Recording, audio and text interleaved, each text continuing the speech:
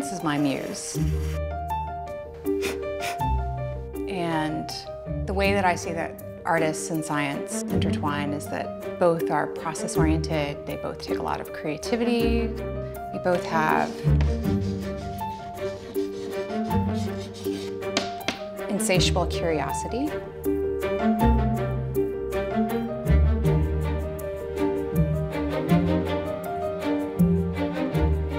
Stepping into maybe places that are uncomfortable, and also observing things that other people haven't observed before, taking notice, and then delighting in the act of discovery.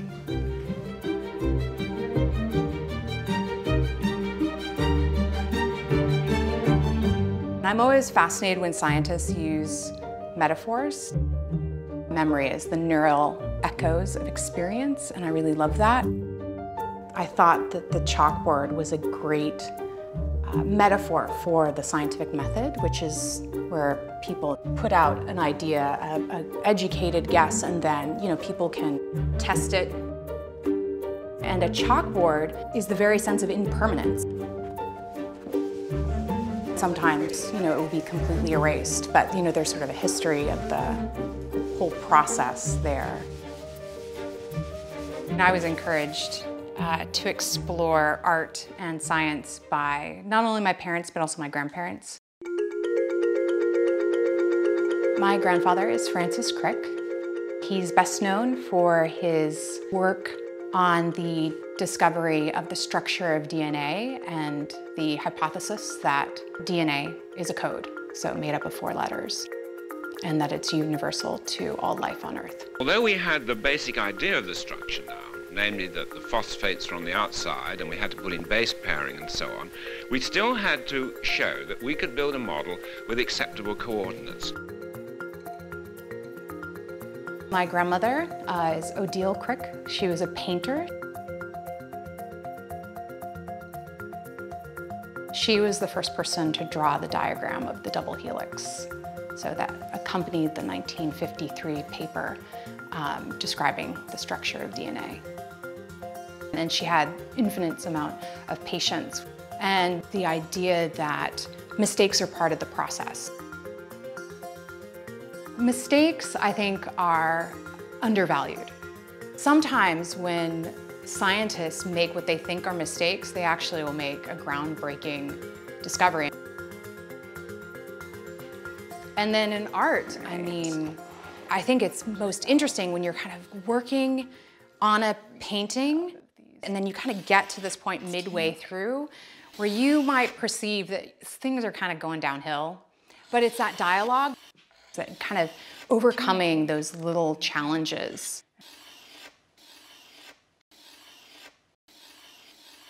So this is a collaboration with Dr. Harkness, who's part of Dr. Barbara Sorg's lab at WSU, where they study perineuronal nets. And so they take images that look like this using the confocal microscope. And then I transformed it into this installation where you could have this full room where you could walk, within this cerebral wilderness.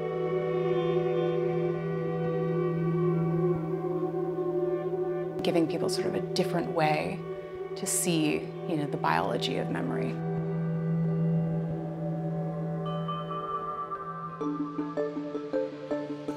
We were put together by a group called Northwest Noggin, which does arts integrated neuroscience outreach.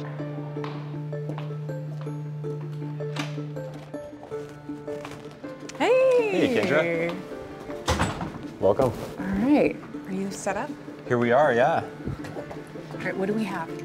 So these are rats that were either sleep deprived or not, and we don't know which are which yet.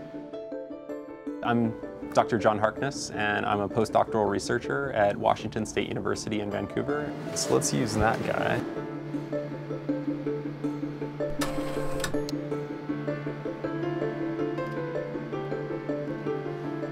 And this is where they're clustered a bit more. There's another good pair here.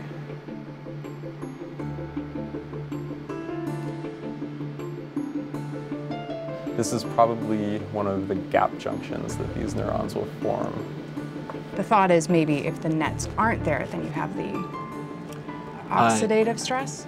Yeah, we think that they're related. Perinodal nets are really interesting. One of the reasons that we think they're important is they seem to be associated with the formation of a memory or the closure of some of our neural plasticity. Right, that was actually what got me excited, was that you said, oh, okay, they're associated with mature neurons and the close of the learning windows. And I thought, this is something that people haven't looked at before. So this That's not a bad image either. No, that's beautiful. Yeah, I really like the way that the blue and the gold are working together. Right. We could take a photograph of this. And then we wait. Working with Kindra has been fantastic. Being able to give reference to what we're looking at in the lab, I think is a really important process.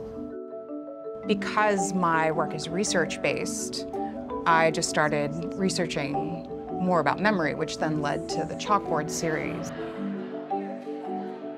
Part of a group show at the Ford Gallery of Pacific Northwest artists who are inspired by science.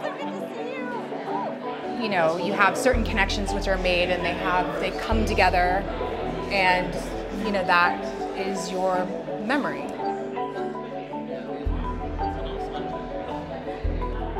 We had people who were scientists and also were sort of more, you know, used to the gallery scene, and so to see those folks mingle as well, it was really cool. They really sort of get this moment of confronting it as a chalkboard and feeling that there's this impermanence to it. And I really like that because, you know, what I'm trying to get across is that memory is impermanent.